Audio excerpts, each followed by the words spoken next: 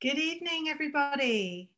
I am Paula Croxon, Director of Public Programs for the Zuckerman Institute, and I would like to welcome all of you to this evening's Stavros Niarchos Foundation Brain Insight Lecture.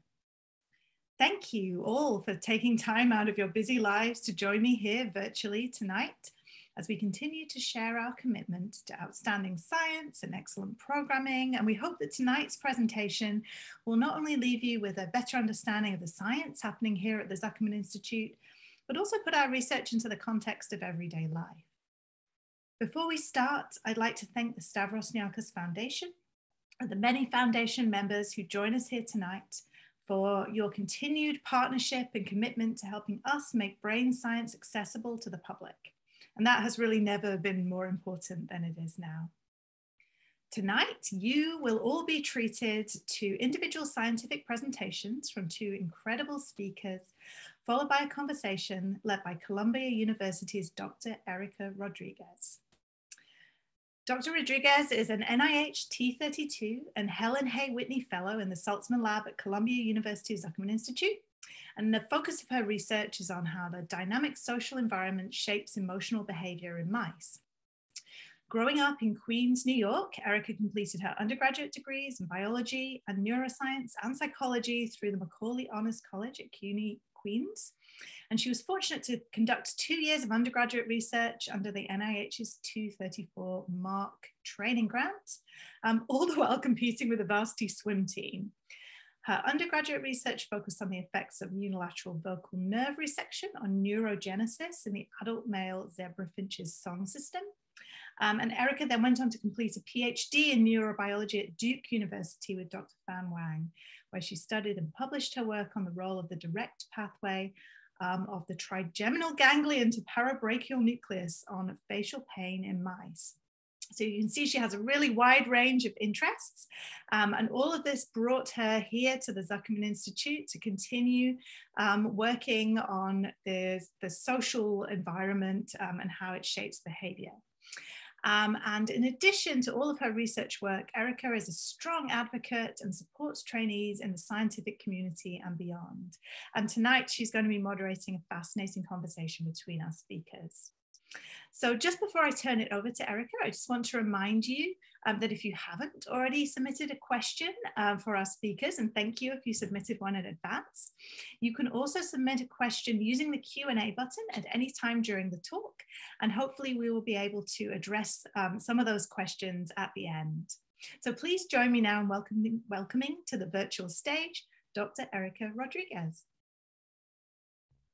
Thank you, Paula, for your kind introduction. So it's my pleasure to introduce this virtual event. In today's event, we will explore how the brain processes touch sensation, particularly gentle touch. We will also learn about how autistic people experience touch and how that can help us learn about touch in general. As Paula mentioned, I'm a postdoctoral fellow in Dr. Daniel Salzman's lab at the Zuckerman Institute. My research seeks to understand neural mechanisms underlying how individuals behave differently when in the presence of a diverse set of people. So for example, how one would behave with a boss or a nemesis versus with a close friend or a subordinate. And so for this reason, my interest to understand how our beautifully unique minds perceive and make decisions in this largely socially constructed world goes hand in hand with this event, as we learn about how our diverse brains process touch both mechanistically and behaviorally.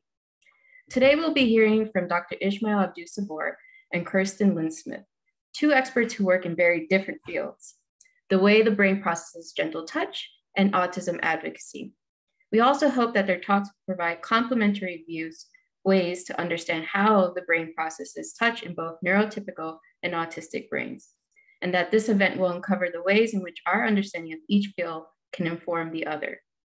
In this event, we will hear two 15-minute talks, one from each speaker, after which I will moderate a discussion in which we will include questions from you, our audience. If you have already submitted a question, thank you. If you wish to submit a question, like Paula said, while the talks are in progress, please look for the Q&A button to submit your questions to the panelists. And please let us know if you're a teacher or a student. And if you're a student, tell us what grade you're in. Now, it is my great pleasure to introduce our first speaker, Dr. Ishmail Abdus-Saboor, received a doctorate in cell molecular biology from the University of Pennsylvania in 2012. After 2 years as a postdoctoral fellow at the Weill Cornell Medical College, he then returned to the University of Pennsylvania, where he continued his postdoctoral training and joined the faculty as an assistant professor of biology. In 2021, he moved to Columbia University, where he is now currently an assistant professor of biological sciences. His lab currently investigates the neurobiology of pain and touch. So now please join me in welcoming Ishmael to the virtual stage.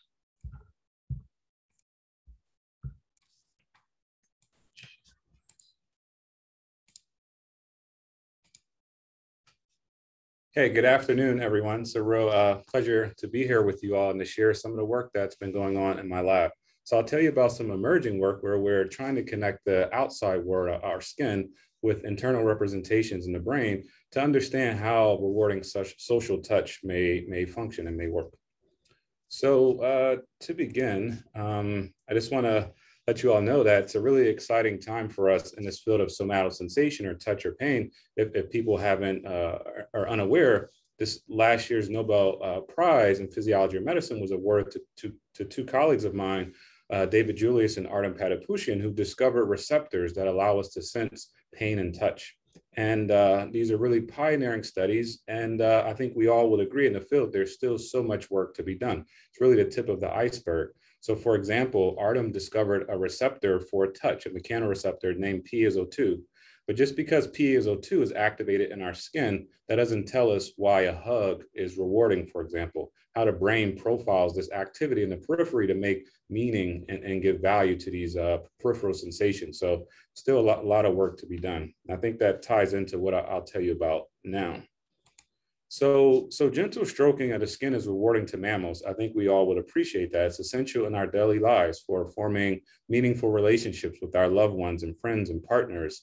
And it's almost as if we're hardwired to crave this sensation, like there are neurons, dedicated nerve cells in our skin that respond to the stroking touch and relay that information to our central nervous system, our brains, so that we enjoy this sensation and find it rewarding and crave it. Okay.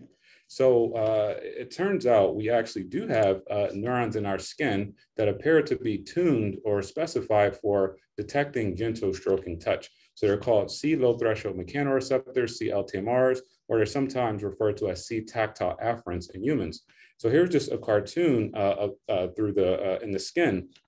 You can see here these neurons are color coded in red, and they oftentimes affiliate with hair follicles in the skin.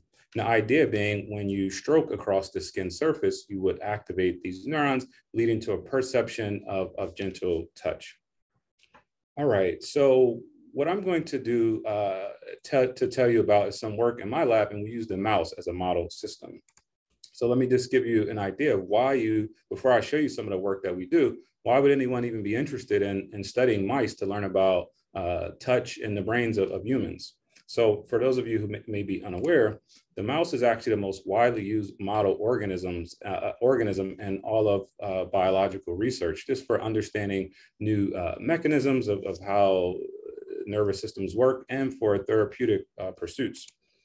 The mouse has extreme similarity to you and I. So this is why they make good translational models. In terms of the number of genes, we have a similar complement of genes, around 20,000. The physiology, the anatomy, the wiring of the nervous system is very analogous. So, which means some of the lessons that we learn in the mouse, we can extrapolate those to more complex systems like you and I. And for example, I mentioned there are 20,000 genes here. If I held out the complete complement of the DNA sequence of a human being and held that side by side to the genome of a mouse, you couldn't tell mouse from human because at the DNA level, there's so much similarity, okay?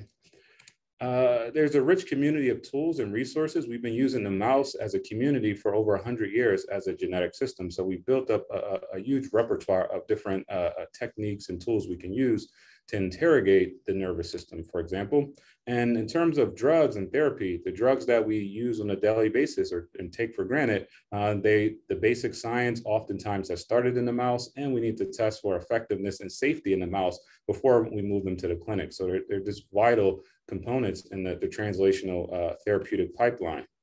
And this lastly, of the many benefits of using this system, which is relevant for what I'll tell you about today and the work we all do broadly in neuroscience is that we can modulate neural circuits in freely behaving animals. We can do technologies where we can activate or inactivate specific populations of neurons and see how this alters behavior, for example.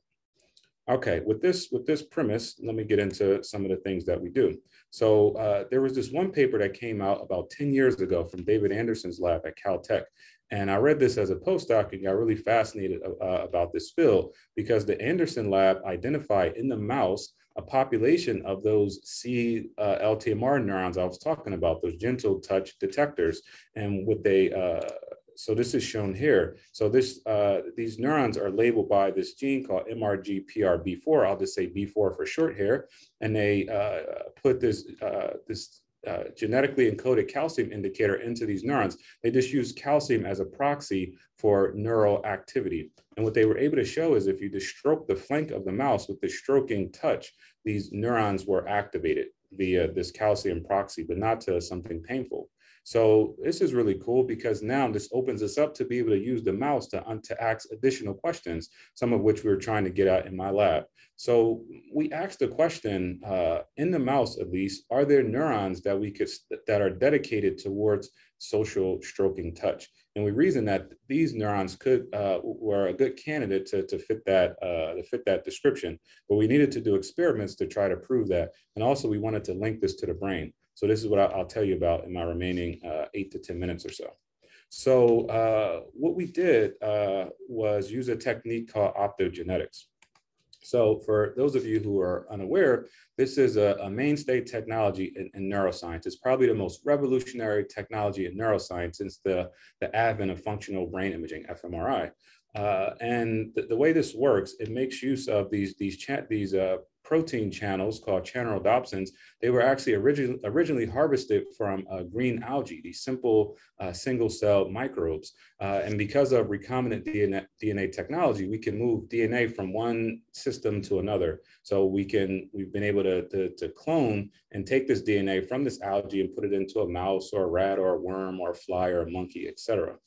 So in brief, how it works, so here's this blue light sensitive ion channel. It sits on the surface of a membrane, and when there's no blue light, the channel is off and it's closed. However, when you hit this channel with blue light, it opens and allows positive ions to flood inside of the neuron. So neurons are electrically excitable cells, so this will be a signal to activate this neuron or lead to action potentials as shown here.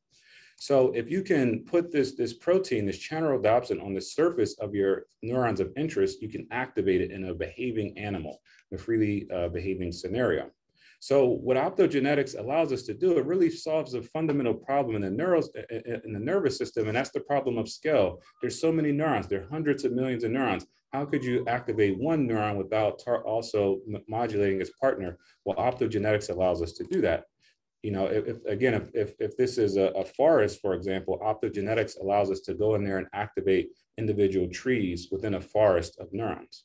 All right, so what we did is use optogenetics, but different than many of my colleagues in neuroscience use this technology for. So a lot of colleagues will stimulate neurons in the brain, but what we did here was we genetically engineered a mouse where we put this opsin, this channelrhodopsin, into these touch neurons in the skin. And instead of shining light to neurons in the brain, we figured we could do skin optogenetics and turn on neurons directly in the skin to try to mimic or modulate social touch. Okay, so this is just showing, here are our neurons that have this blue light sensitive channelrhodopsin. You can see this is a section through the hairy skin. Maybe, hopefully you can appreciate there's a hair follicle here. All right, so let me show you how this looks when we do this behavior in vivo in a behaving mouse. So on the left is a control animal, and this is a high-speed video, so it's slow motion, and it's black and white, as you can see. But here I'm pulsing blue light to this animal's back. On the left, this is a control animal, no response. The animal knows we're here, but doesn't really alter its behavior. But on the right, look at the response that we see in an experimental animal. We're shining the light to its back, and the animal is behaving as if we're pressing down on its back. Okay, maybe you've done this with your cat, for example. If you press down or stroke the cat's back, it kind of lowers and adopts this posture. So we can just, like good scientists, we can quantify this posture, this sort of back dip or back lowering.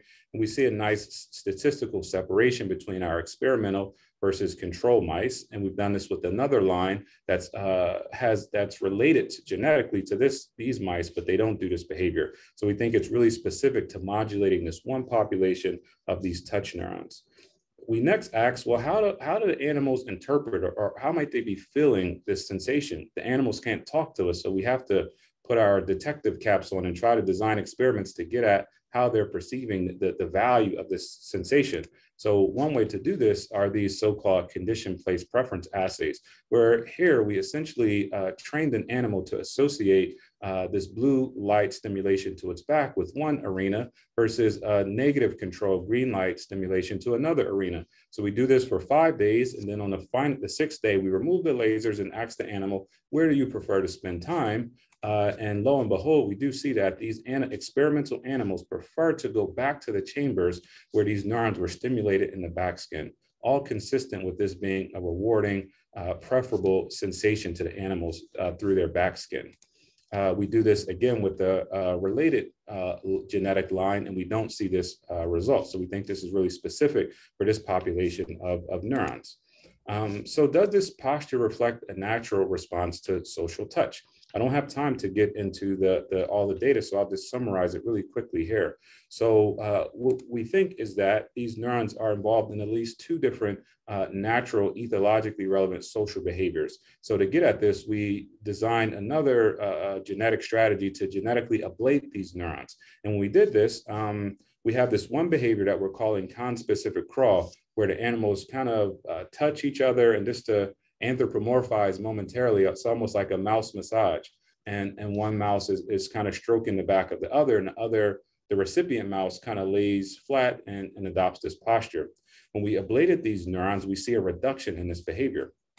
This posture also reminded us of the lordosis female mating posture when animals mate. And when we ablated these neurons, we also saw a reduction in the females adopting this mating posture to the male attempts to touch and mount, okay?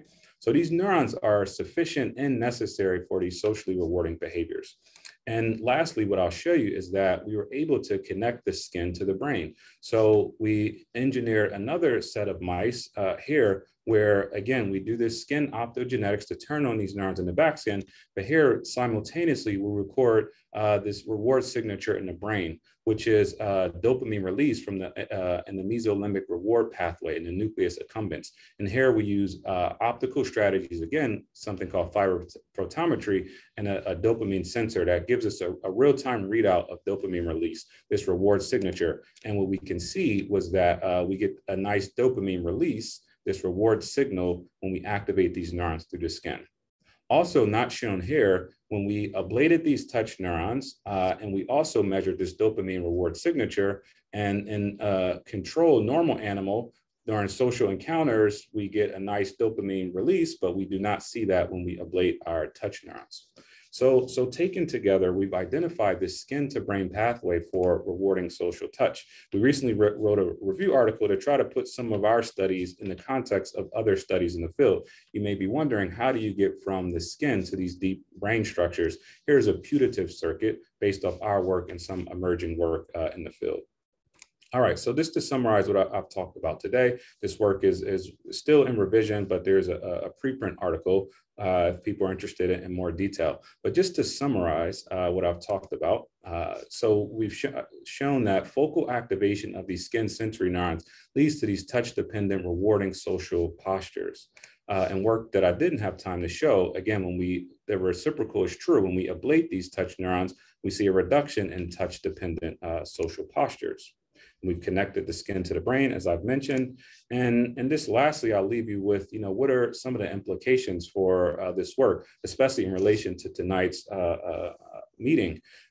So everything I showed you today is in a normal scenario, but one question that one could ask from studies like this, is this skin to brain pathway that we've identified here, might it be altered in neural atypical states like autism, where in many autistic individuals, gentle touch is no longer rewarding, it's actually aversive. Or even if you think about changing the internal state, if you're in a state of fear or anxiety, you know, that normally stroking touch, if you're on the 1 train and here in Manhattan and someone strokes you on the skin, it catches you off guard, it's not going to be rewarding. It'll be aversive, right? So where's the plasticity in the system? How does this work? And what happens when it goes awry and disease or neuroatypical states? I think these are questions that we can begin to address from some of the basic science studies that I've talked about today. So with that, I'll just acknowledge the folks in my lab who did most of the work I talked about today. Here's a more recent photo of us and some of our funding sources. And thank you all for allowing me to be here with you all today and share some of our work. Thank you so much, Ishmael, for that great talk. Remember, if you have a question, please use the Q&A button and we will try to answer them in the Q&A after the second talk. And so now it gives me great pleasure to introduce our second speaker, Kirsten Lindsmith, who is an artist, writer, and autism advocate. After getting an ASD diagnosis at the age of 19, she's been working in the autism world in various capacities for over a decade. She currently works as a full-time software engineer and part-time autism consultant. Now, please join me in welcoming Kirsten to this virtual stage. Hello. So let me see. I'm gonna get my presentation up for everybody. So I'm gonna be talking about autism as a counterpoint. By the way, I loved Ishmael's comment about the context of the being on the crowded 1 train and someone touching you. I'm going to use that now as an analogy of being autistic is like you're trapped on a crowded 1 train. But anyway, that I guess I don't have like as much data to show in slides. So I'm kind of just filling up whatever. So intro to me, here's photos of me as a child that, you know, as Erica said, I'm autistic. I'm an autistic adult and I've been doing like various types of, you know, classroom teaching, different home therapies, like, you know, consulting, designing sensory accommodations, public speaking for like over 10 years now. So I have found myself in kind of a unique position that I've gotten really good at explaining the autistic experience to non-autistic people. So we're going to be talking about touch today, but I wanted to start by talking about autism and what is autism. That as many of you have probably noticed that there's been an increasingly mainstream presence of autism as a theme in pop culture. So I decided to, you know, throw some stuff up on the slide that is pop culture autism-y. That I first wanted to kind of address some like misconceptions about autism. The first is that it's important to kind of keep in mind that the old school historical view of autism and a lot of our records of autism and kind of how it's thought of is as a list of observable behaviors, external behaviors, social differences, sounds autistic people make. Kind of a lot of autism literature, especially historically now, is almost like an ethnography of, well, what are they doing? Without a lot of context of why. Another misconception is that autism is traditionally thought of as a developmental delay and a developmental disability. I personally think this is because so much of how our brains work is like kind of a manual transmission brain, that because of that, we're kind of the canaries in the coal mine and we seem like children. So like whenever I'm doing Zoom meetings, I'm constantly like shifting around and I have to put my feet up when I'm on a bus or something because it like hurts me to sit still for too long. And I think that it hurts everybody and that most people just kind of suck it up, and I can't suck it up. Another thing is that, you know, kind of a misconception about touch and autism is that, like one of the things that Ishmael said, which isn't like, you know, this isn't his area of expertise, this isn't a knock against him, but there's an often common mindset that autistic people just don't like to be touched, and that touch, social touch especially, that's, you know, good in general is like bad for autistic people. And that specifically, I would say the misconception is autism as a monolith. So I want to talk about, well, what is autism really like? What are autistic people really like? I, again, don't have a lot of data, so I just filled up the screen with famous people who are somewhere in the autism spectrum to give you something to look at. We're very diverse. But autistic people are not a monolith. And especially when it comes to sensory things, which used to be not really thought of with autism. Again, the ethnography, the external behaviors, the sensory aspect wasn't even really noticed. And then it was seen as like behaviors that sensory component of autism is extremely, extremely major, and that not all autistic people are the same. In fact, no two autistic people are the same, and often it's difficult to find people who are similar, and it's kind of fun to find like your sensory twin. That some autistic people are sensory avoidant is the term, and some are sensory seeking. And that some people who, you know, may really, really hate loud sounds, lights, anything, there are arguably, at least in my experience, just as many autistic people who seek these things out and like obsessively crave them and like will, you know, listen to way too loud music unless you stop them, kind of thing. And that most, I won't say all, because I feel like that's just, you know, we're talking about science. I don't want to be inaccurate and claim that I know all, but so most autistic people are a combination of both sensory seeking and sensory avoidant, as I think all humans are. And again, just the autism being kind of the canary in the coal mine, that it's like we're more extreme in things that all people kind of experience. That someone who hates loud sounds might crave touch. I once worked with a student who was constantly touching every surface, and like the rougher or even more painful the surface was, the more he wanted to be touching it, but he hated loud sounds and would like run from a loud sound. That the combination or the profile of sensory seeking versus avoidance is often, you know, dependent on the person, dependent on the context, and dependent on the type of sensory stimulation. And I think one of my favorite examples of context with sensory input is that like old study, I don't even know what this is. I probably should have Googled, but I remember hearing it in the 90s about some study where people who were smelling like their favorite cheese said that it was delicious, but if they were told that it was smelly socks, they said that the smell was disgusting. And, you know, context is everything. But today we're talking specifically about touch, again, just to reorient.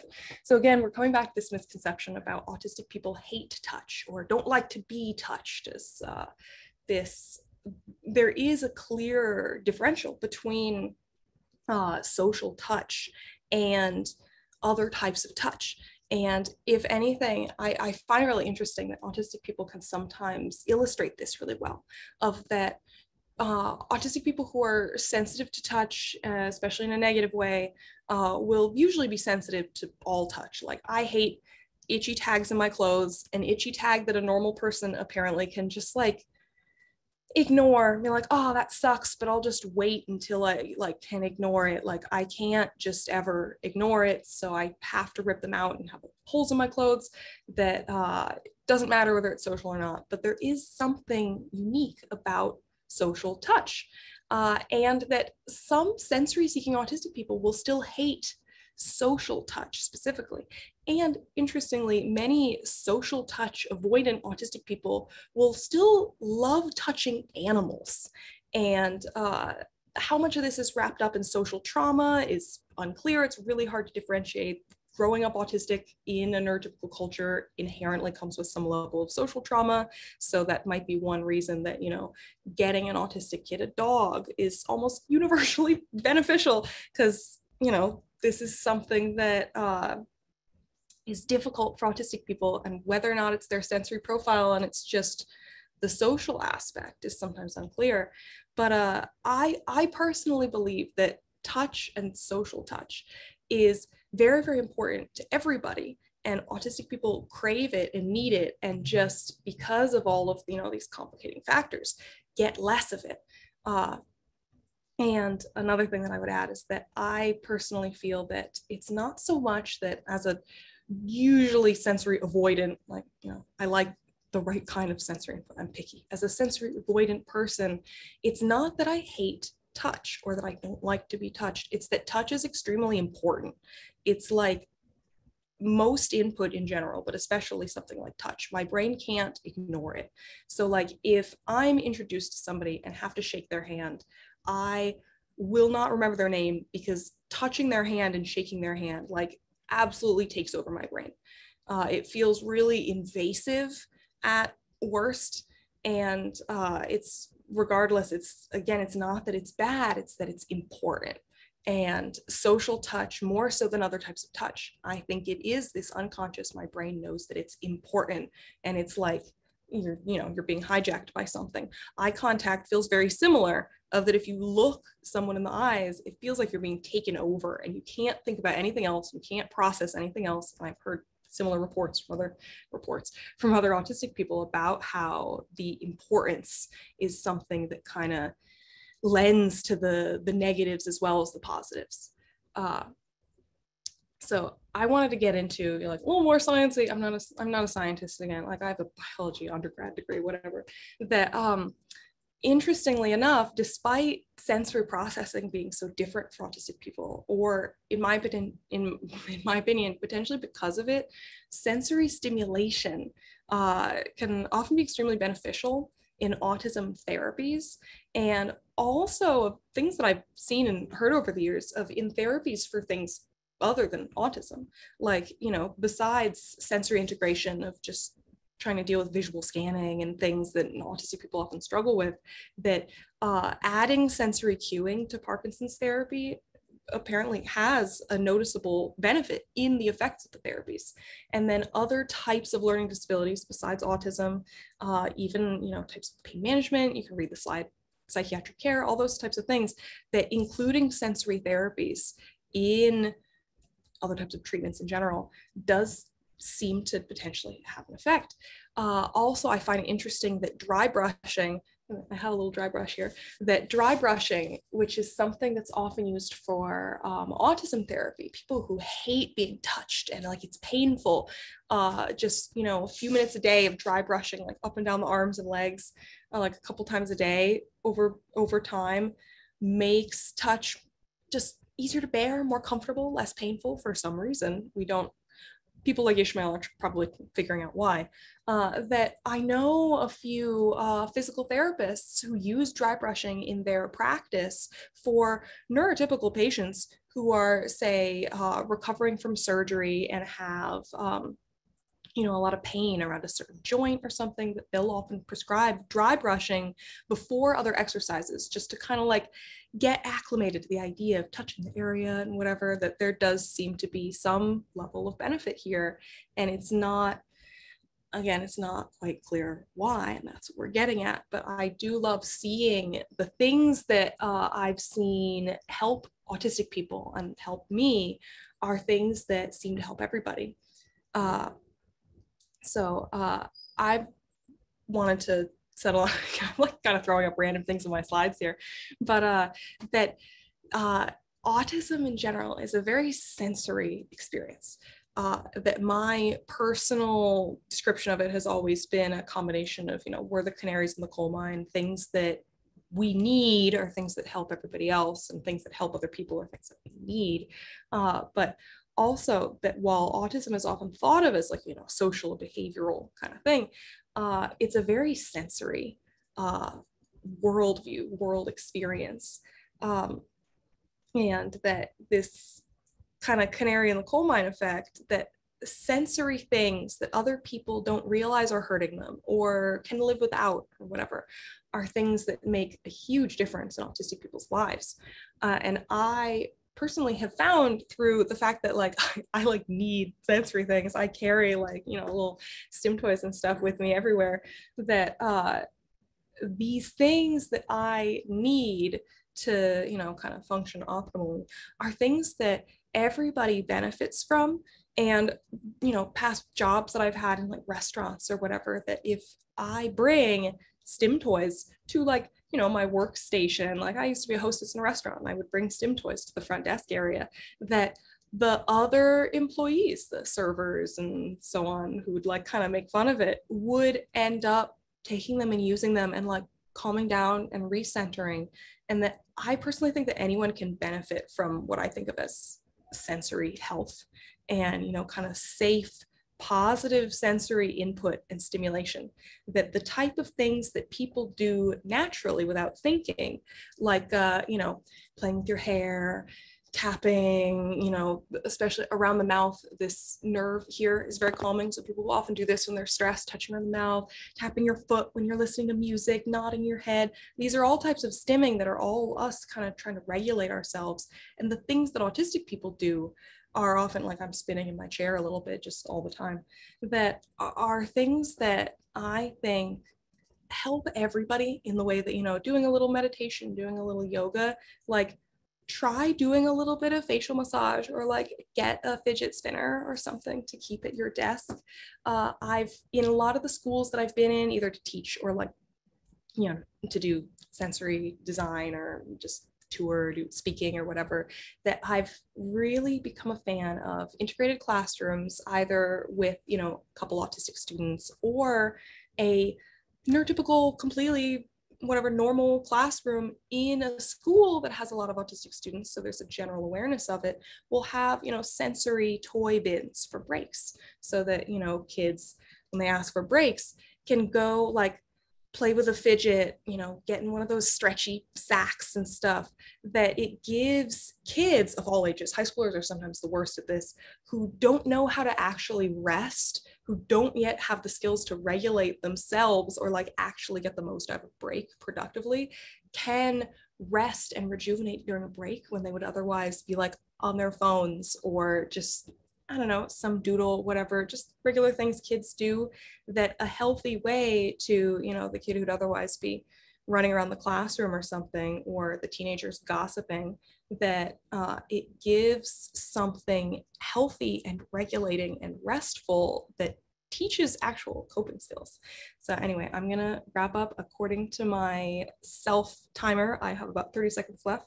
So I'm gonna end on, I have a blog. I almost never updated these days because I'm really busy, but you can read some things that I've written about autism. And God, talking for only 15 minutes is difficult for me, but I just want to say, everybody, if anybody is into self-care, like get some stim toys, get some fun textures, like it is good for you, I swear. Hit the 15-minute. Ooh, oh my God, I'm so proud of myself. I want to keep talking, but I won't, I'm sorry. Thank you so much, Kirsten. It was a great talk. So now I will invite Ishmael to join us for a discussion where we'll answer some of your questions. I'll unmute. All right. So maybe I will start off with, since we ended with Kirsten, let's go with this one question. So is sensory stimulation more tolerable if the autistic person is the one who initiates it? I'm assuming you mean tolerable for the autistic person. I will say yes, and I feel like a lot of it is because, again, the canary in the coal mine thing, that think of Ishmael's wonderful analogy of being on the crowded one train, people all in on you. If someone just touches you, like, and you're not expecting it, and you're in this overstimulating environment, like, oh my God. But if you are like, you know, like, oh, say there's an open seat next to you, and someone like sits down and like bumps up against you, and you're like, oh my God, a crowded train, like it's not nice. If you're the one who sits down and you're prepared, you like kind of bump against the person as you sit down, but you know it's coming, you're the one who's initiating it, it's way more pleasant.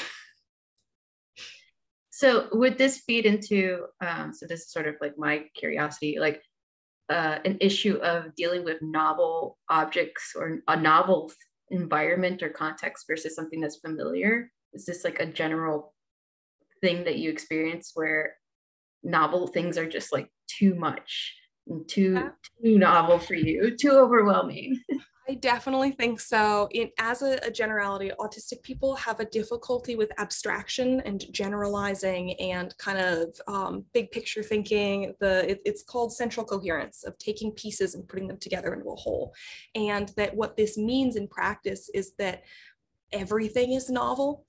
I once participated in a TMS study like 8 years ago or something, where they did find like noticeably heightened neuroplasticity in autistic people of all parts of the spectrum.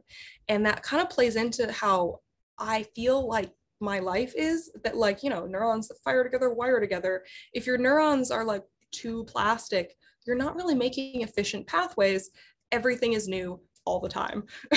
And so autistic people love repetition, love the familiar. I love rewatching TV shows and rereading books. I feel like part of it is this like everything is novel.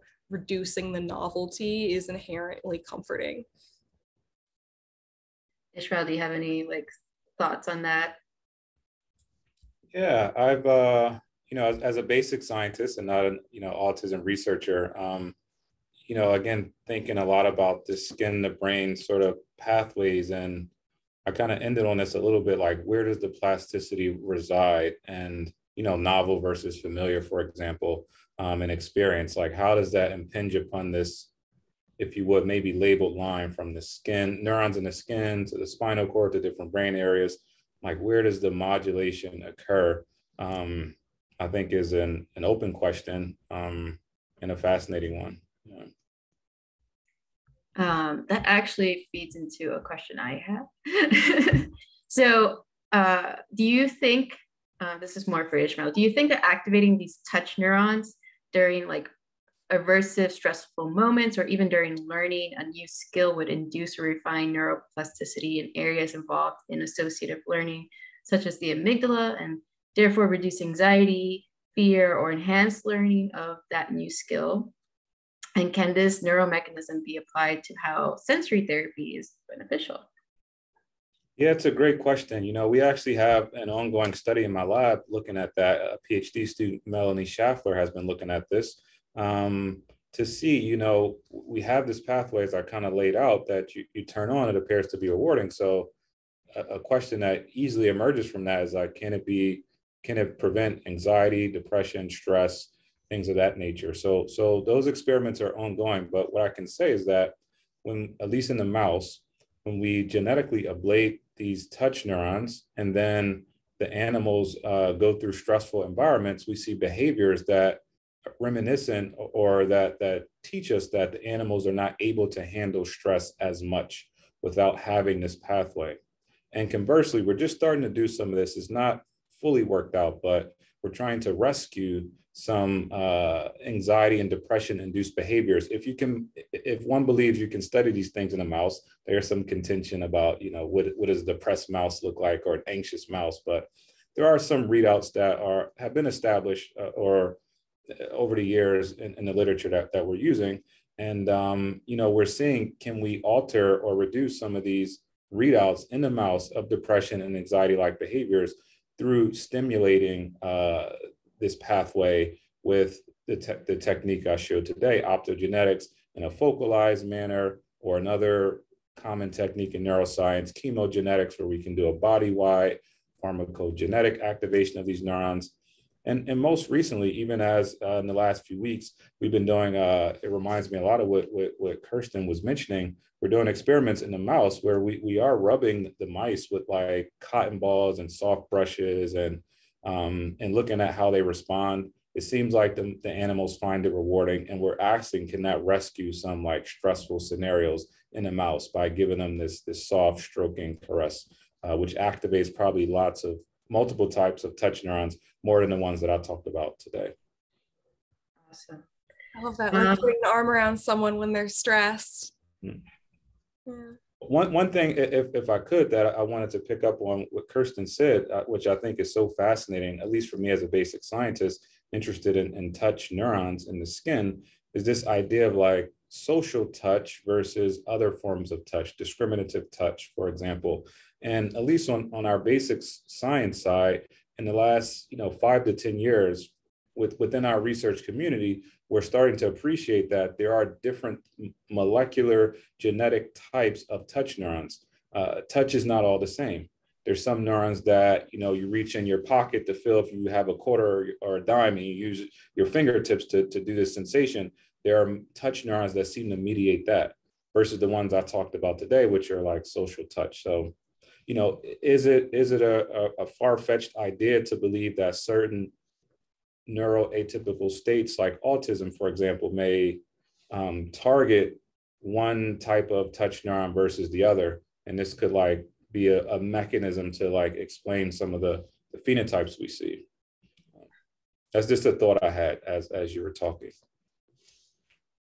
Yeah, and I mean, to add on, that could be like different ratios of different touch receptors that are altered in these, given that it is a spectrum disorder. and that you have diverse, representation of autistic people, like there might be an explanation to that in terms of the ratio of the receptors. Awesome. So study autism in mice. I'm like, because my big worry is it's mostly so difficult to separate the social cultural context of touch. So like I'm pretty certain that autistic people are processing social touch differently from like a clothing tag touching, but how much of someone who loves all touch but social touch is just socially traumatized? Like that would be easier if it wasn't a human being that we were studying. Anyway. So I've received a couple of questions that sort of touch on similar topics in terms of how do you handle like nonverbal children that are autistic, and because they are not giving you the feedback in terms of like, is this good or bad, and how can you adjust the sensory therapies for those groups of children? That I feel like this is something where different practitioners of different types of therapies have their own kind of techniques and their schools of thought around this. But I personally, of the practices that I've done, I feel like building a relationship first is the essential step, because being autistic is really hard just in general, and then especially in a world that is not like built for you. It's just extra difficult. And autistic people who are nonverbal, can't speak, especially the younger they are, they don't have the tools to deal with the world like every kid, that you basically live in a world where nobody respects you and everybody is constantly like hurting you, or at least making you really uncomfortable constantly, and there's nothing you can do to stop it. So you're very much at risk of just creating a worse and worse situation for that kid and a bad relationship for yourself. So, building some sort of trust relationship first of like parallel play, showing like, I am not going to do anything to you suddenly without you being aware of it. And if I'm touching you, I liked one of the occupational therapists I once worked with, that she had this really nice thing that she would do with all patients, but she would even do it to new patients, that she called greeting the body, where she would basically, reach out if it was a new patient and be like, I'm going to touch you. And they'd like pull away, like, what are you doing? But she'd do it again and just be like, I'm not going to move fast, I'm not going to do anything crazy, but I'm going to touch you. And like, we're going to do some of this, and just like push on whatever part. And the more sessions she'd had with them and the more comfortable they were, that they're like, okay, I know that when she reaches out, she's not going to do anything crazy, she's going to do the predictable slow, like, just, it's fine.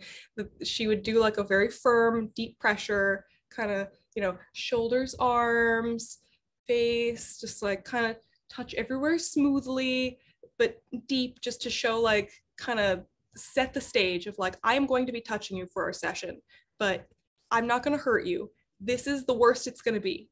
Like, now you have a frame of reference, and if I do something you don't like, you can, like, because they do, communicate. A person who can't talk is still communicating. They're gonna like, if they don't like something. I would just kind of show it, this is the worst it's gonna get. And I've gotten like flack for saying this before, but I really agree with Temple Grandin, especially I think because I think like her, I'm very like visual, and the way I think is very visual, that like people who are really good with animals tend to be really good with autistic people, because animals also have a sensory oriented Umwelt of like, if you're petting a cat and it attacks you out of nowhere, then you're not reading its signals. And like, watch for like, does its face change? Like, if you're trying to, if you're trying to reach out and like hug your niece or nephew or something, like, do they even know you're there? Are you surprising them? Come up beside them and kind of like, hey, I'm here. Like, let them reach out. Just like, I don't know, you wouldn't do it to a cat with claws, so don't do it to a person. Mm-hmm. Awesome. That's go on too long. Great advice. Here's an interesting question. So this is a question from the audience. Coming from the ADHD corner of neurodivergency and having trouble thinking of that as a single thing, I'm curious as to what you think is the most responsible way for researchers to study ASD without falling into the trap of treating it as a monolith? Sometimes it seems that we just started adding the word spectrum without fully embracing that. What I'm most interested in are studies that, and really I think the best way around this is trying to recruit from as many different like parts of the spectrum as you can, especially like, I would love to see, I'm sure there are studies on what is the line between ADHD and autism. I personally consider ADHD to be autism light, and they occur in families very similarly. But that like the TMS study that I was participating in, that they were basically just doing really basic things. I wasn't doing the further stuff of just, zap, see how long the threshold takes to reset, have you do a beanbag game, flip it upside down, see how long it takes to learn, measure the threshold potential and stuff. And that they were doing that to people on, all areas of the spectrum. And that's why it was such a big deal to me that they found this heightened neuroplasticity in all of the autistic people that they studied. And their criteria was just, you have to have an official diagnosis. It doesn't matter whether you can talk, what your IQ is, all of this stuff. If you have a diagnosis, we're putting you in the autism pool. And that compared to a neurotypical person who was assessed as not autistic, who, had, different reset rate of the threshold potential compared to this whole group that are all so different, but the one thing they have in common is an official autism diagnosis. Like, okay, what are the things that are in common? Because hopefully someday we'll be able to have more empirical tests of like, I feel like there are maybe subtypes within autism of like the different types of sensory profiles or what, who knows? But I think accounting for intentionally trying to recruit as many different types of autistic people as possible is helpful. Thank you for that. I don't know, did you have any thoughts on that, Ishmael? Yeah, just on the basic side, I'm not a pure autism researcher, but I have a number of colleagues who are, and they try to study autism in a range of model organisms, from rodents to invertebrates, and one approach that scientists like to take is, on the human side, there's been a huge push with these so-called GWAS studies, or genome-wide association studies, where and other methods where you can sequence a person's genome who may have autism and try to make a causal association between a single nucleotide polymorphism, a change in the DNA sequence in a given gene, and the autism disorder. So, can you take some of these genes and or mutations, if you would, or changes in the DNA sequence you find in human populations, and then model this in a mouse, for example? I mentioned that there's synteny, there's similarity between the DNA structure of a human versus a mouse. If you make the equivalent change in a mouse, where we have a lot more control over being able to modulate genes, does this produce a mouse that has, features of autism? And I think some of that work is emerging. And, I think trying to model a disease in a mouse, for example, you lose the complexity that we have in our natural environments, but there are probably some aspects of the phenotype that one can study. So I think there is great hope in trying to use model organisms to get at the basic biology of how a system works. And if you have a disease gene that may lead to some autistic phenotypes or behaviors, what's going awry in the brain and in neural circuitry, and can we think about ways to modulate that, to alter it, to fix it? And maybe this is pie in the sky, but can you take what you learn in a mouse, for example, and extrapolate that to larger populations, especially if you look at things that arise from changes in DNA sequences. We're in an era where we can modify genomes using genome engineering technology. It's not available to use in humans yet, but it will be in our lifetimes in the foreseeable future, things like CRISPR-Cas9 genome editing. So it's not beyond a reason to think that maybe there could be some curative sorts of ways to look at this by altering genes that can alter behavior in things like autism, for example. empirical autism test or the empirical genotype for autism is definitely the holy grail of like, imagine if you could like just be like, you know what, I don't want getting my hands wet to be painful anymore, like something like that one day. I just want to say, I saw a question in the chat about romantic relationships, and I think I can answer that very briefly by saying, I'm going to highlight that I said that it's not that autistic people don't like touch, it's that touch is very important and context-based. There we go. So let's see. Here's a pre-submitted question. So what are the developmental stages that different kinds of touches are important for infants and toddlers? Either of us qualified to answer that. Or so I'm like, I know some things, but like just in the okay. So okay, last question. So besides the groups that you mentioned, can anyone and everyone, and you kind of said this at the end, can everyone benefit from sensory therapy? And what are ways we all can use this? And if one does not readily have access to an occupational therapist, are there ways one can perform sensory therapy at home? I would say, yes, of course, I already said this, but the thing that makes the biggest difference, that's the easiest to do that I've found, is being aware of things that are like bad for you sensory wise that you wouldn't necessarily consciously notice, like how bright are the lights in the room you're in, and where are they? Is the lighting directly overhead and pointed at you, or is it indirect? Is the lighting pointed at the wall, reflecting off? Is it, wall sconces, anything diffused that like, I didn't even notice overhead lighting was hurting me until I went to an autism conference, like a ways into my autism career, where, a guy with a brimmed hat was like, here I am in the autism uniform, these lights, and I went back home, was like feeling nauseous in a room, and was like, oh, that's the same kind of lighting that he said. And I did this and felt better immediately. That like one of the first sensory accommodations that I do in like schools or whatever places is like turn off the overhead lighting and get a lamp.